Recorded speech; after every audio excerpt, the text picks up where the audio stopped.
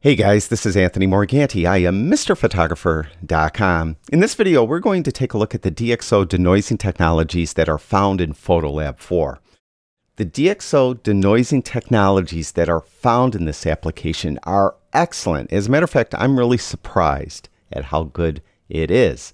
But with that said, if you don't really understand how to use it or how it works, you may be disappointed in the results. So let's take a look at how you should use the denoising technologies that are found in this application. First of all, I have this image here. It was shot at a very high ISO of 12,800. I'll zoom in a little bit, and you can see that there is a lot of both luminance noise and color noise. Now I want to remove the noise, so I'll go to the Dxo Denoising Technologies tool, and I'll turn it on. And as soon as I turn it on, it will add its basic noise reduction. It's called HQ for high quality. And you could see that it removed the noise. Some of the noise, there's still a lot there. So you're thinking to yourself, well, I want to use prime. Let's try that. So we'll click on that. You can see it's doing a correction preview. And you look at it and nothing's changed. It's exactly the same. Then I'll go to deep prime. And you'll see again, that's nothing has changed. Well, that's because prime and deep prime only do the noise reduction in the very small preview window.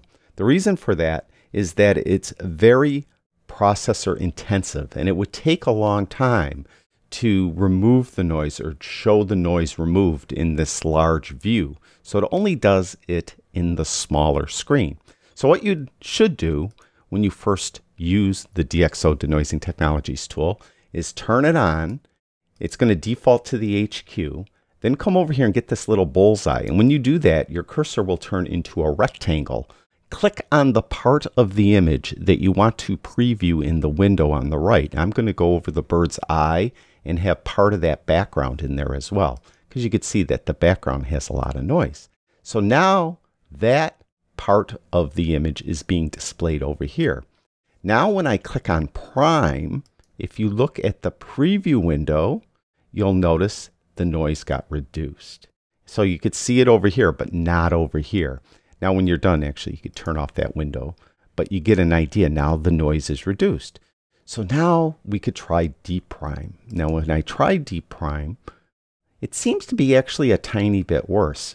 But the reason for that is deep prime is trying to pull out more detail. And because this is a wildlife shot, I definitely want a lot of detail. I want that feather detail. So what I could do now is use deep prime to draw out that detail, but then use this luminance slider to help reduce the noise even further.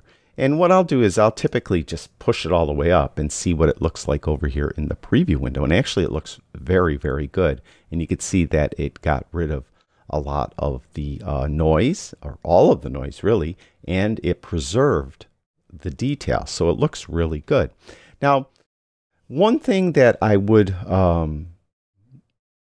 tell you about DxO PhotoLab 4 in general is that if you're ever unsure of how a tool works, the tools have a tiny little question mark over here in the corner. And if you click on that, you'll get some information about the tool and how it works. And you can see that it talks about that the prime, for example, it's only shown in the magnifier window, not in the main window, and so on.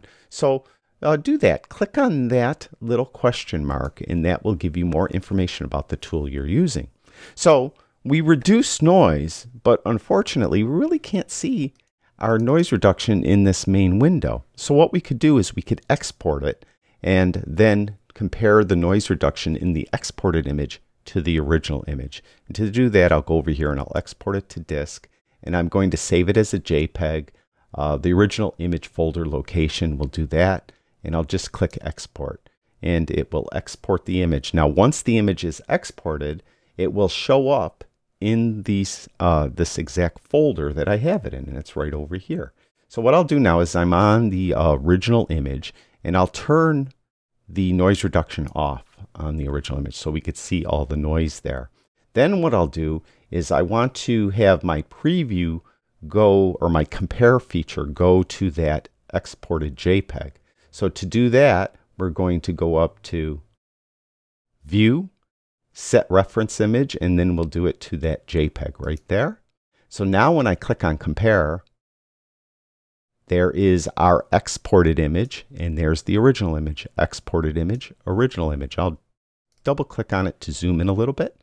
There's the original, or there's the exported image with the noise reduced, and there's the original image. So you could see it did a great job. It got rid of all the noise, the color noise and the luminance noise, and it preserved the detail.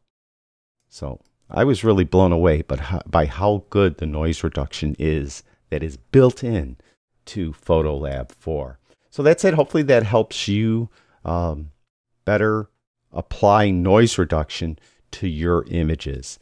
Thank you, everyone who watches my videos. I really do appreciate it. I'll talk to you guys soon.